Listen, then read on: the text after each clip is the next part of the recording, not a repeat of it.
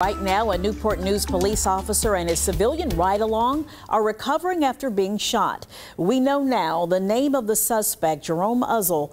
He was also shot and died in the hospital. 13 News Now reporter Niko Clemmons has the latest on this investigation. A tragedy for two families in Newport News. We have seen too many homicides in this city that have been a direct result of domestic violence. 2 people are dead.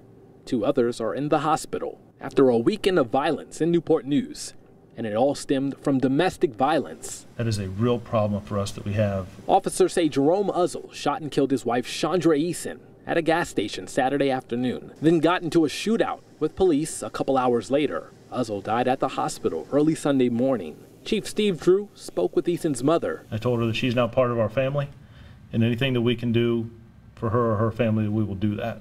Chief Drew also spoke with Uzzle's mother. She apologized for what her son did, and she didn't understand it. Chief Drew says Uzzle then drove to Cottage Grove apartment homes. He says an officer and a woman on a ride-along were inside a patrol car when Uzzle came up and started shooting in an ambush-style attack. It was something she had been looking forward to, and this was just a very, very unfortunate incident. Now the community is remembering Eason, a mother and comedian.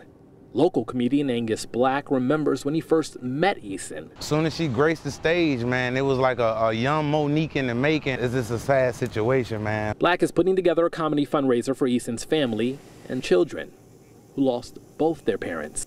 Anything I could do to make this situation better, hopefully we can bless the kids and the family. And tonight, that officer and woman on the ride-along are expected to make a full recovery.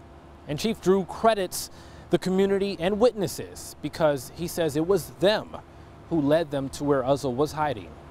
In Newport News, I'm Niko Clemmons, 13 News Now.